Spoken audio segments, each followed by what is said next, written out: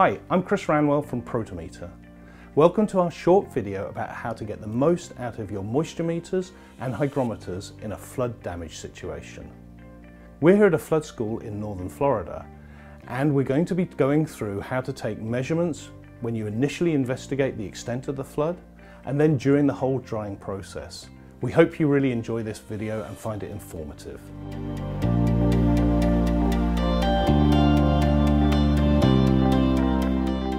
So understanding the extent of the flood, we can use several tools including thermal imaging cameras and moisture meters.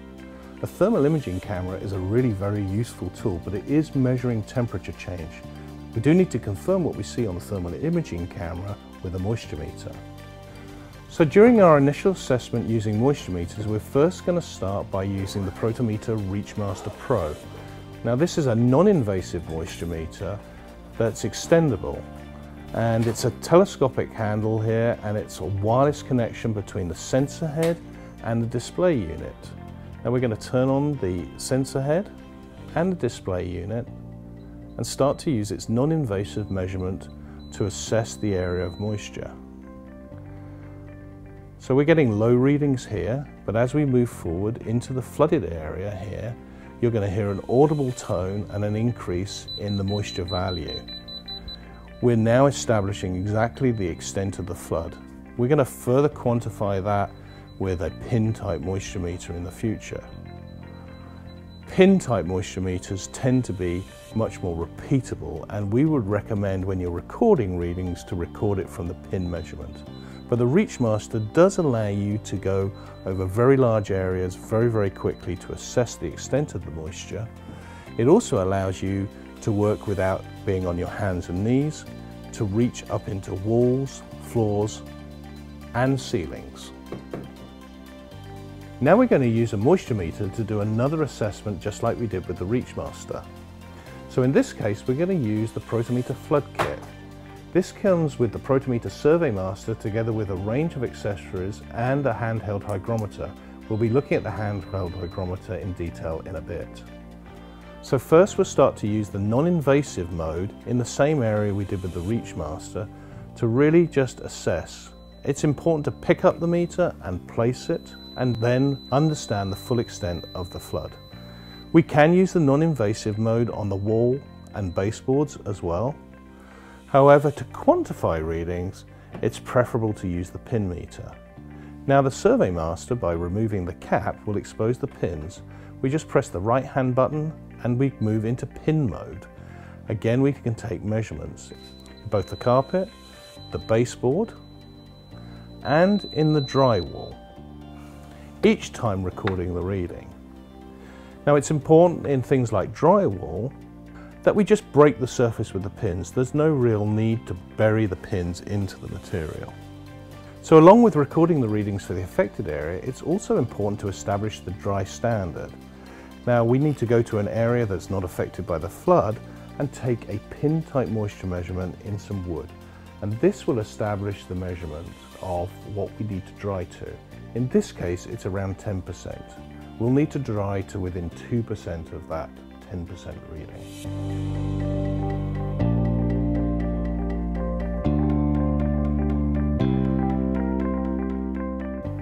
So it's really important to make sure that your meters are in calibration.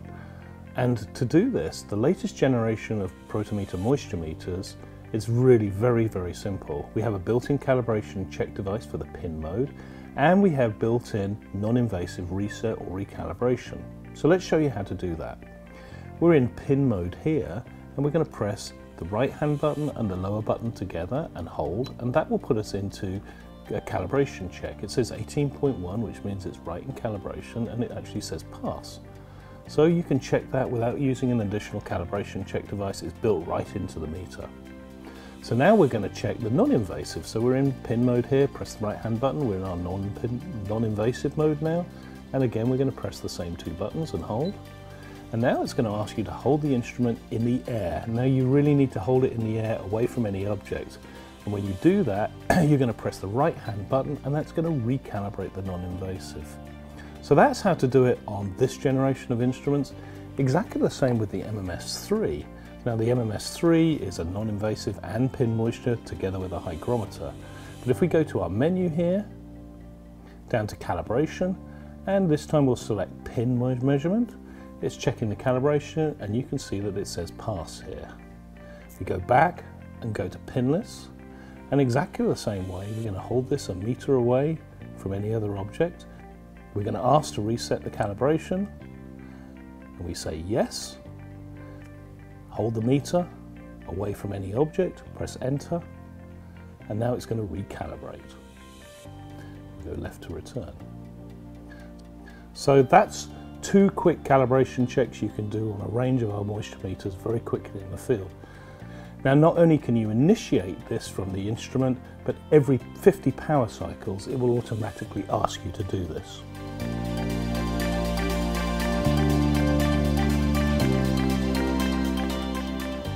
So let's talk about care and maintenance of your hygrometers. There's 3 Protimeter hygrometers here. We've got the Hygromaster L, which is our more simple version.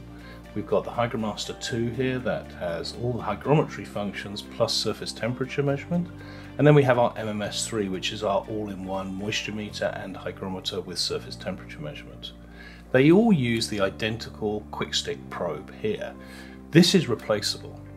And the reason we make this replaceable is that so you can exactly replace it in the field without having to send your meter back for recalibration.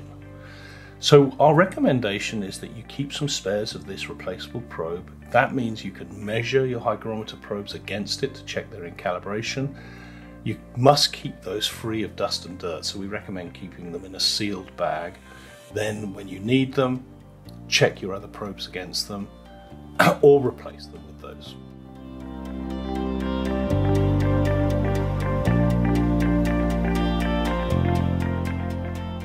Now when we're doing our initial flood assessment, it's also important to take humidity readings.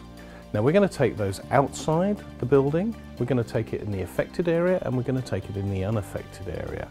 We want to record relative humidity, temperature and grains per pound together with the time and the date that you took the reading. Now it's important to think about acclimation for the reading. This is where most false readings come. Hygrometers take some time to adjust to the temperature. Now it's important that you store the instrument in somewhere that's not an extreme of temperature, like in a hot car or a cold car. This will help it acclimate much faster. And try and do the humidity readings in temperature order. So go, in this instance, we're going from outside at around 70 degrees to the unaffected area, also around 70 degrees, and to the affected area, also around 70 degrees. But if you were in a situation where dehumidifiers were already in the building and you built up some heat, then you'd want to do that in temperature order. So outside, unaffected, affected, then dehumidifier.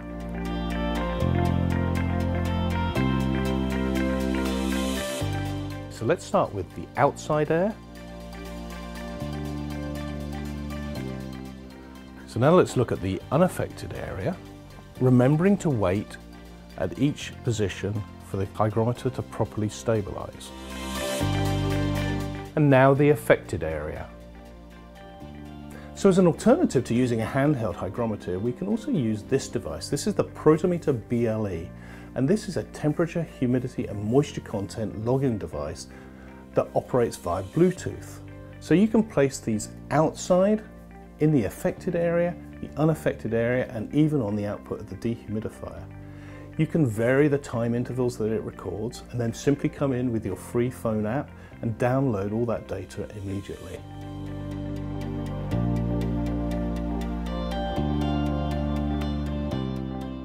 Now we've established the extent of the flood and we've set our equipment up and started the drying process. When we return to the building to evaluate how the drying process is going, we're going to start using our moisture meter in the areas we first recorded moisture and re-record readings to monitor the drying process. So first we're going to use pin mode and establish moisture in the carpet, the baseboard and the drywall, recording all these readings as we go. We can also use a range of accessories to take additional readings. So first we're going to start with our wall probes. These simply plug into our meters. So any of our meters will take the same accessory. So we will now try and establish moisture content inside the wall cavity. This would require you in drilling 2 small holes or punching through the material. So we also have an accessory in our flood kit that is our baseboard probe. Again, it plugs into the side of all our meters, and we can use it to measure underneath the baseboard or go from above and behind the baseboard. In addition, it might be useful to measure if there's moisture still in the sill plate, typically one of the last places to dry out. You can actually do this with our hammer probe by driving it into the corner using the slide hammer. We'll talk more about the hammer probe when we come to measure hardwood floors.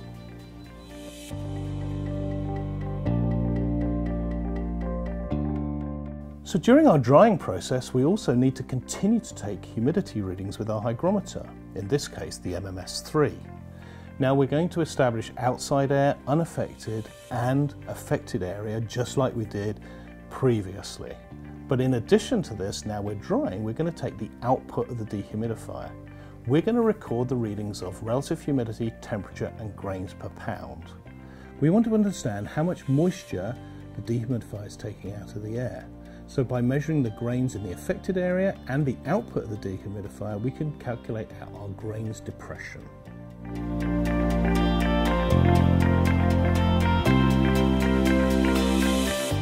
So now we're going to look at the wood floor area of the school, and we're going to take measurements through the depth of the wood floor and into the subfloor.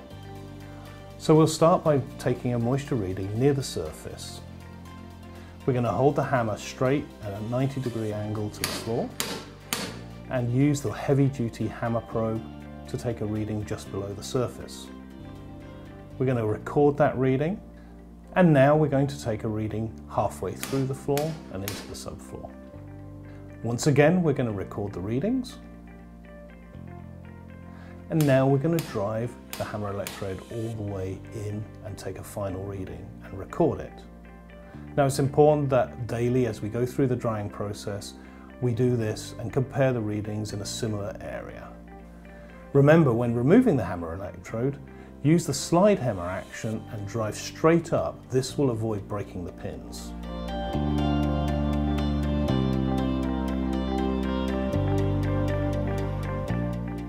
Okay, now we're going to talk about care and maintenance of the Protimeter heavy-duty hammer electrode.